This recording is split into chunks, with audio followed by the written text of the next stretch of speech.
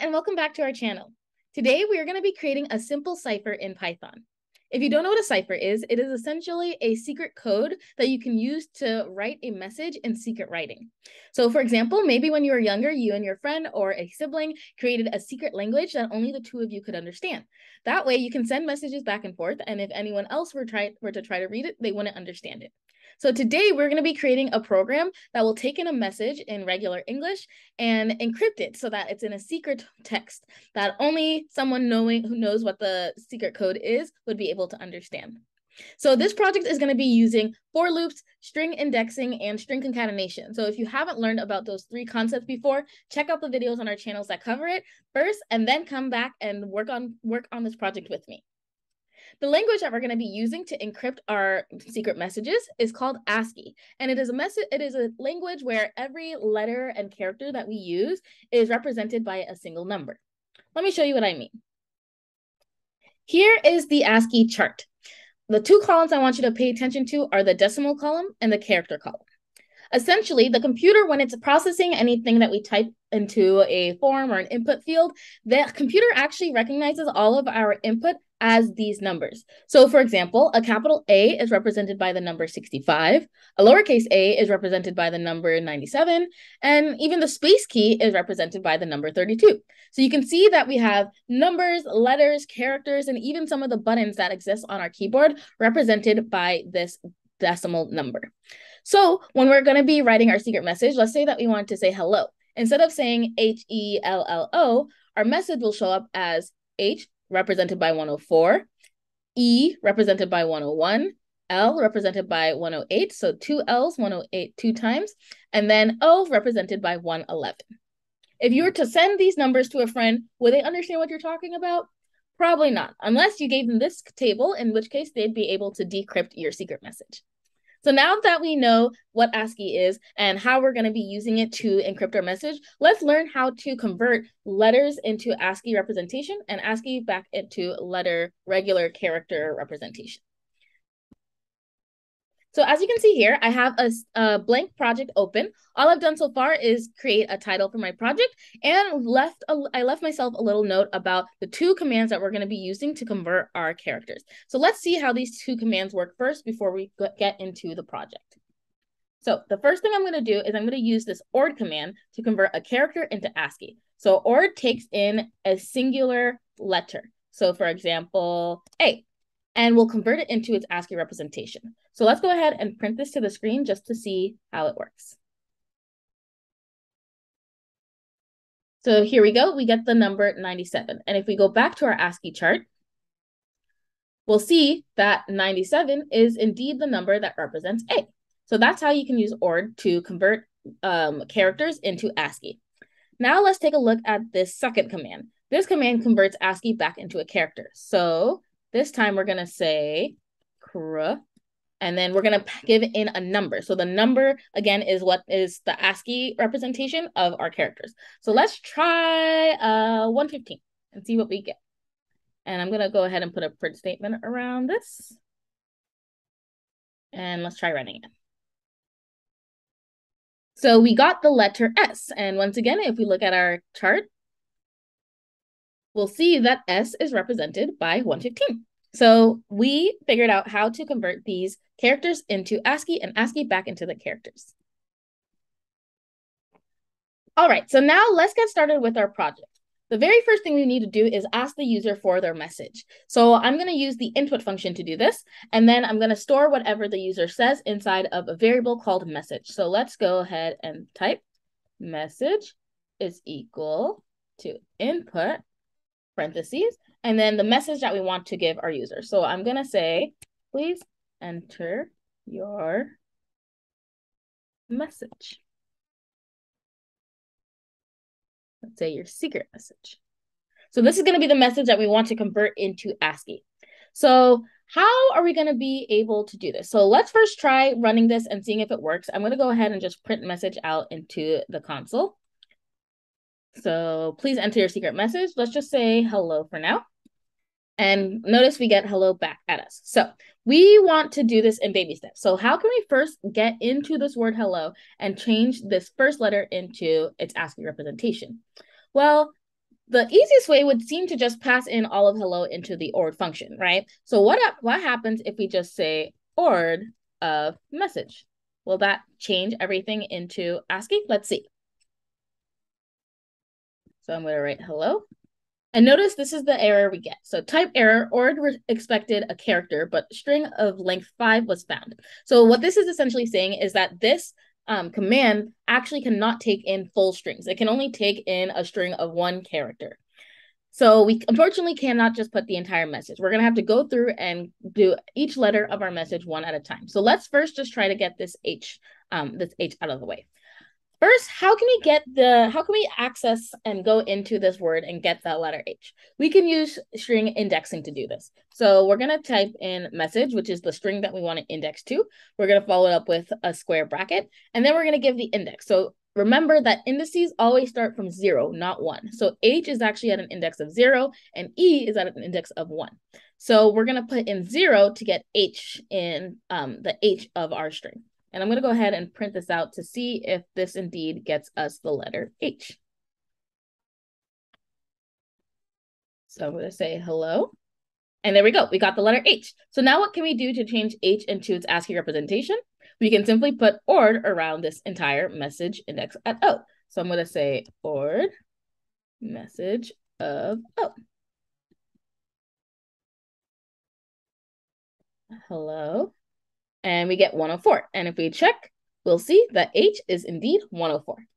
Okay, so we figured out how to get into our word, get the letter that we need, and convert that letter into its ASCII representation. So how can we now go through and convert every letter of our string into its ASCII representation?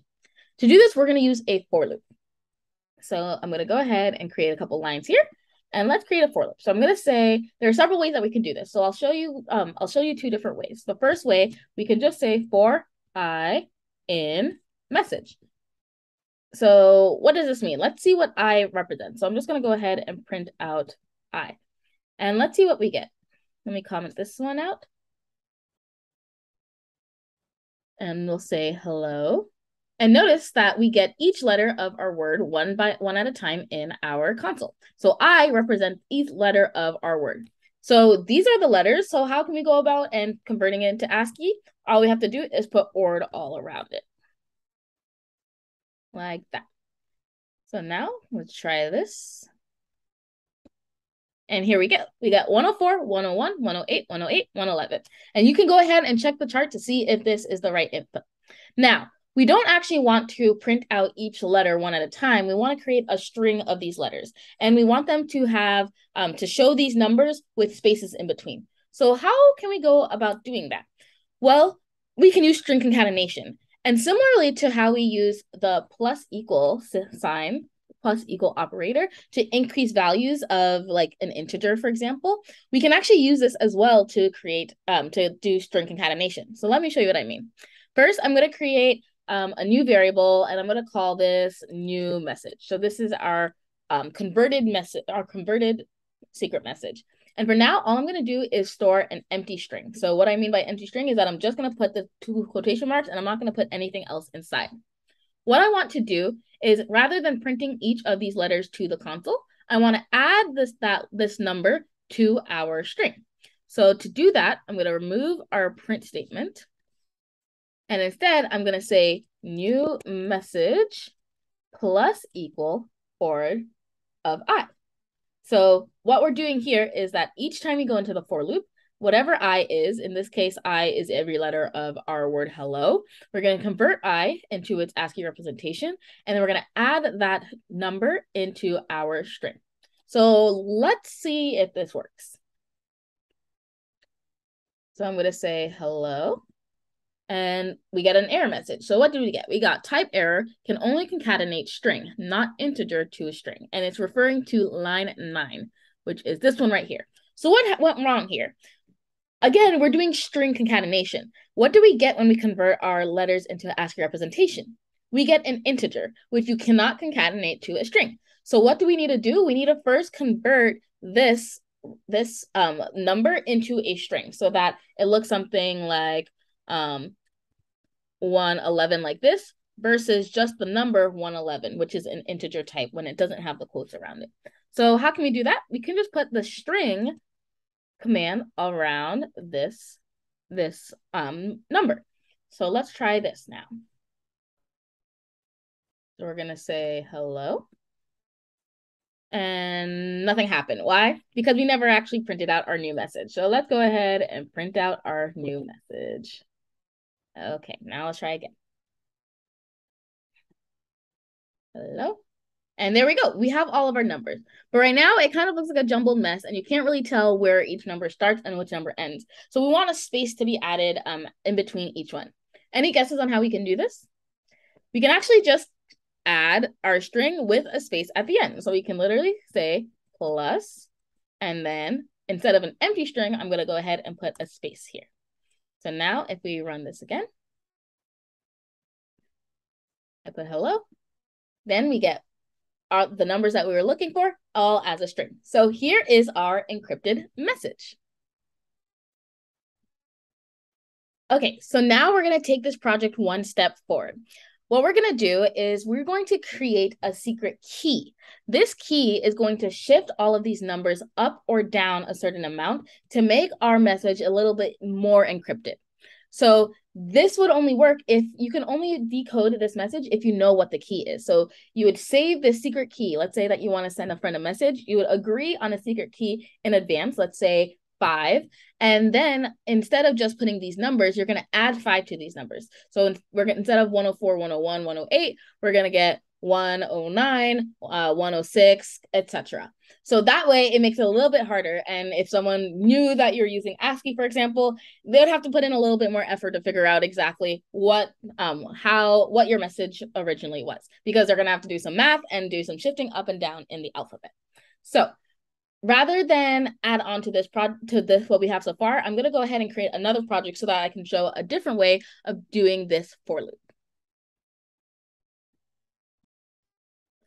All right, so we're going to go ahead and delete this, and I'm going to start with the same type of thing that we have up here. So once again, message is going to ask input.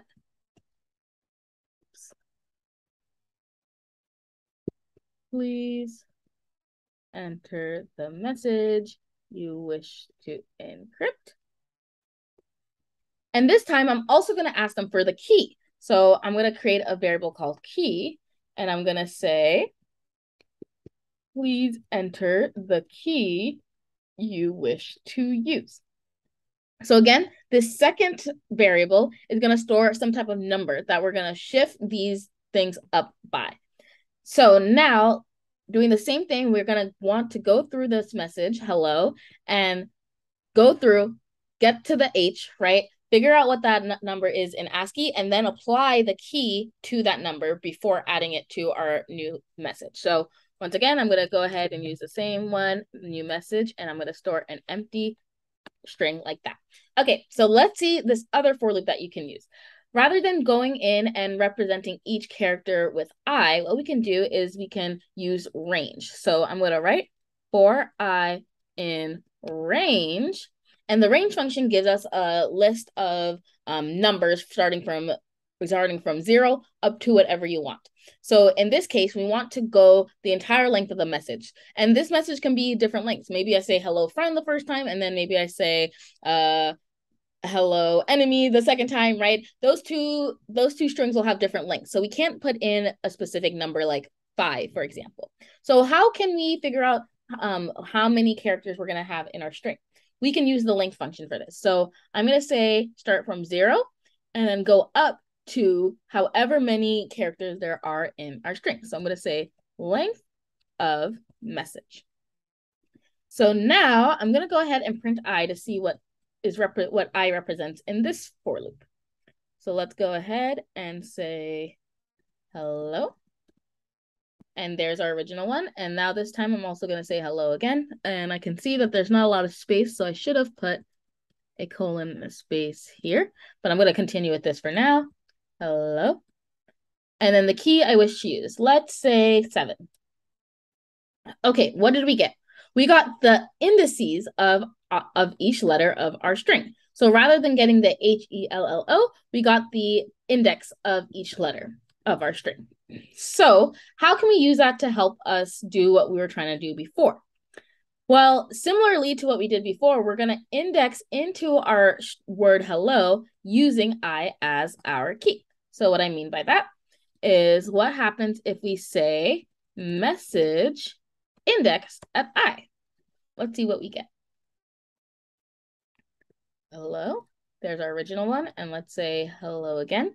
And this time I'm going to give it a key of 7. And now we got all of the letters of our word. So now what do we need to do? We need to convert these into ASCII. So what can we do? We can do the same thing as before where we put ORD around the entire thing. And what do we get? Let me actually go ahead and comment this out so it doesn't keep repeating. There we go. And I'll start this. Okay. Hello, 7, which does nothing right now. And there we go. We got the same numbers that we saw before for hello. But what did we want to do this time? This time we didn't want to just add these numbers. We want to add our key to our number. So how can we do that? Well, we can simply just add the key to the number using the plus sign. So I'm going to find the place. So this entire thing is right here. I'm going to do plus 7. So let's see if this works. So the first number that we get, we should get 111. Let's see if we do. Hello, 7. And there we go. We got 111. And we'll try it again and try another number. Hello. And then 3. And oh no, what happened here? We should have gotten 104 plus 3, which is 107. So what happened? Well, I actually put in the number 7 into this print statement instead of the key that we had asked for. So instead of writing 7, I'm going to go right ahead and write key.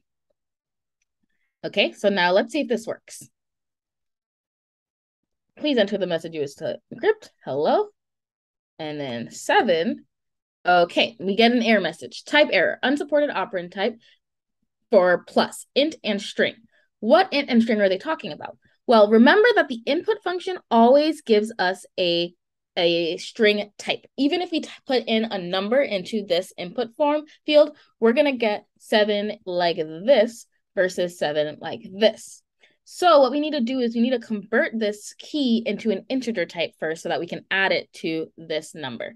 How can we do that? We can do it several ways. We can either do the key here or we can do the key here. And since we're going to be adding it anyways, let's go ahead and put the int function around our input over here. So automatically key is going to be a number type. So let's try that. Let's say hello. We're going to say 7. And there we go. We got 111, 108. And if I try again and do 3, we should get different numbers. So hello and 3. Nice. Now we get 107 like we were expecting.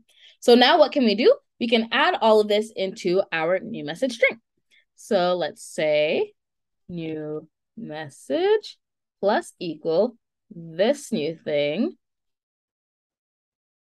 And all of this is going to be the string, and just like, or the converted ASCII number. And then just like before, we're going to want to add a space. But let's first try this and see if it works.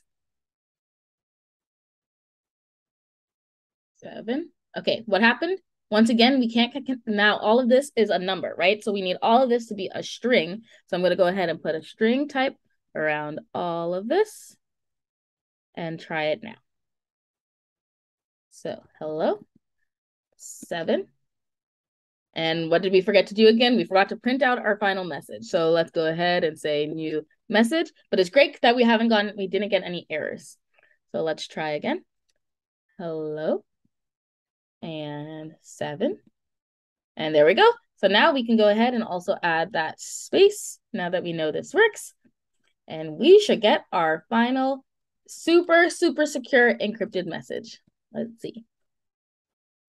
There we go. Let's see what happens if I type in a longer string like hello friend. So hello friend. What do we get? Let's try 5 this time. So let's see. We have 5. So you can see that all of these numbers were going up by 5. So this should be HELLO and then off, Friend. It seems like we have an extra number. Any guesses why? That's because space is actually a character. So if we think of it, it's HELLO 37, which is the space, and then the rest of our word friend, FRIEND. So let's check to see if 37 is indeed space. And we'll see here that 37, if we minus 5, because we added a key to it, we get 32, which is our space key. So there you go. You have a program that can convert any message that you give it into a secret message using ASCII. All right, so I hope that you enjoyed working on this project with me. If you want some more practice doing these type of things, I recommend creating an extension to this project where you take in a secret message and convert it back to its original message. That way you can practice converting things from ASCII back into the original character representation. In the next video, we're actually going to be working on a Caesar cipher, which takes everything that we did in this video one step further to make an even more encrypted message. So if you're interested in that, go check out that video next. Until then, see you next time.